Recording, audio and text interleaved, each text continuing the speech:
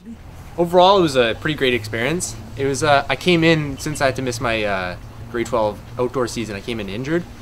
But Coach Houle is like extremely patient, so he just took me in and eased me into the mileage in our workouts. I had a great support system through the coaches, through my roommates, especially Ibrahim Ahmed, Mike Tate, and Ishti. They helped me through. So basically, I upped my mileage a little bit. But overall, it's such a dynamic program.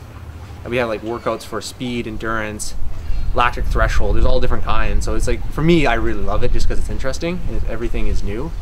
So otherwise, it was good. Altitude killed me the first like couple of weeks. It was just like, I couldn't go up hills barely. I was just chugging up. But after a while, it was good. Got adapted, and then I started seeing improvements. My first race wasn't until like cross country nationals, where I came, I think, 11th, and by age, I missed World Junior team by one spot. So it was a little frustrating, but it was a good step in the right direction to my season. Had indoors, that was a new experience. I've never done indoors, so that was great. I got new workouts for that. Got to learn how to race tactically more than just like going out to the front, so that was good. Got pushed around a little bit, but it was fun.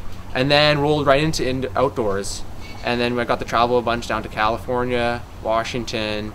And I got just mostly, it was this year I would say more of an experience instead of like a breakout. So I learned how to race, I learned how to work out, learned how to adapt to new things. And otherwise I hit my PBs. Hit a 5K first time ever, considering I never did a 3K in high school, so that was fun. So yeah, now the goal is just get prepared for junior nationals and then hopefully Pan American Games. So that's a big one. That's exciting. So you talked about having a variety of workouts. Yeah. I assume that, and you also mentioned a moment ago that you built mileage carefully, I think you said. So I assume you haven't done the legendary Cam Levin's 160 miles per week. No, I have not. That's the goal though. Like when I get up there, I definitely want to, Coach has already talked to me for my summer plan. I will be upping it. But the thing is, he's not like I feel like other coaches might just jump into it. He wants me to build slowly. So that's a good thing. I feel safe in that situation. So but this summer I definitely will be putting more mileage since I'm healthy. It should be good. And no, but there's guys like Hayden Hawks and Nate Jukes. Hayden actually does 150 miles a week in 6 days with 5 workouts a week. So wow. I got some inspiration and some guys to look up to, which is great.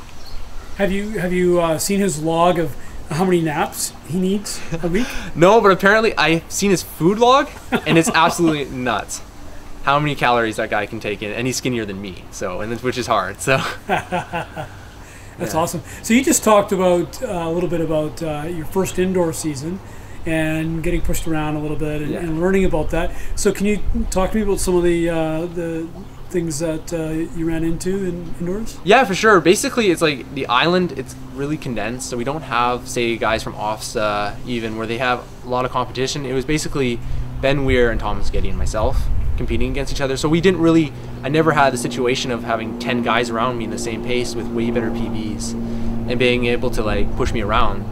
So I got used to it. Like my first race, I think it was at NEU, and I think Footsum was in the race, and against a couple other guys who are like all-Americans, and they just slapped me.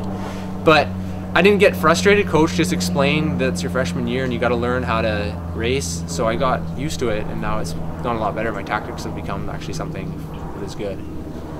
All right. And then any crazy hazing things that you can discuss with your mother not too far away? No, it wasn't too bad. Nothing crazy, but Mike Tate took me through a couple of ringers, just getting used to it. But he's honestly a great teammate, just like Eve and Ishti. There's a lot of guys. The team is really good, so nothing crazy.